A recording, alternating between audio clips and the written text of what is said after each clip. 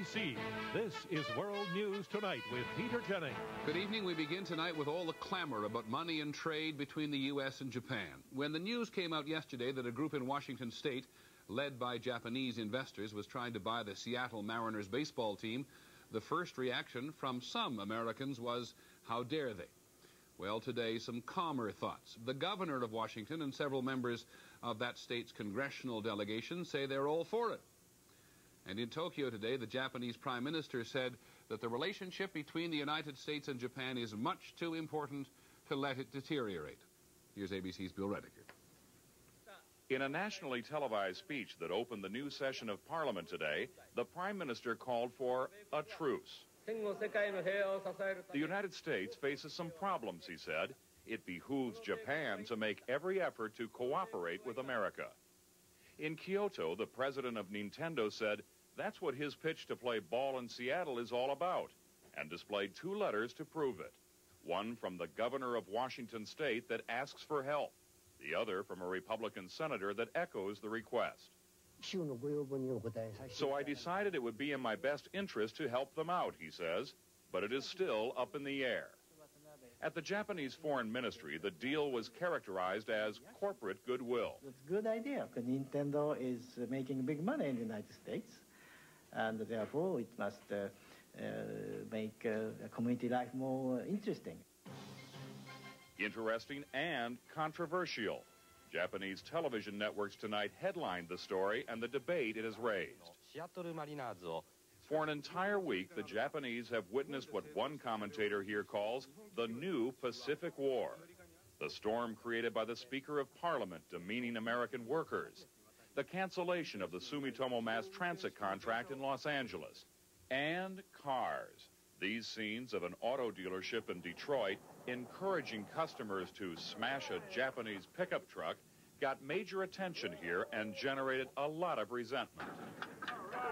I think it's American people had a bad image. So I'm afraid the future will be happen again. The feeling here is that America is schizophrenic about Japanese help, desperately needing Japanese money because of its huge deficit, but rejecting it when it means Japanese ownership of anything American.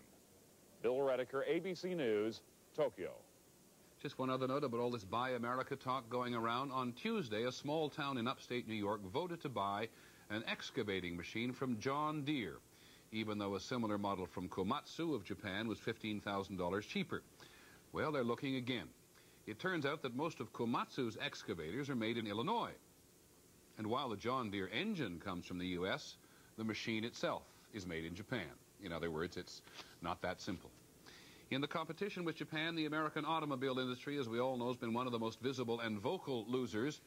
Last month, General Motors announced plans to lay off 74,000 workers and close 21 plants, which has turned the last few weeks into a nightmare for the people in Ypsilanti, Michigan, and Arlington, Texas. GM makes cars in both cities. Only one plant will survive. ABC's Chris Bury reports tonight that the struggle to be that one is intense. The campaigns are in full swing. In Texas, the billboards are up, the flags flying. Bumper stickers out, the promises made. Our proposal will show General Motors that Texans have the guts to put their money where their mouth is. In Michigan, the people of Ypsilanti are rallying around the Willow Run plant, forming a task force, complete with mascot, petitioning their politicians. I believe these jobs belong in Michigan, and I will fight with you to keep them here, each and every one. The stakes are enormous. In Ypsilanti, unemployment is already near 12%, and closing the Willow Run plant could put 7,000 more people out of work. In Texas, things are just as bad. Losing the Arlington plant could cost nearly 8,000 jobs. The state figures Texas would lose $1 billion as the impact ripples through an already stagnant economy. I think maybe be the last straw as far as bad economic news that has just been unfolding for us now month after month for far too long. To save the Arlington plant, local officials have offered GM tax breaks and incentives worth up to $10 million. The state has promised even more money if GM agrees to stay in Arlington making cars that run on natural gas. Michigan has vowed to top any offer Texas makes. Ypsilanti city manager accuses GM of playing the two regions like a whipsaw.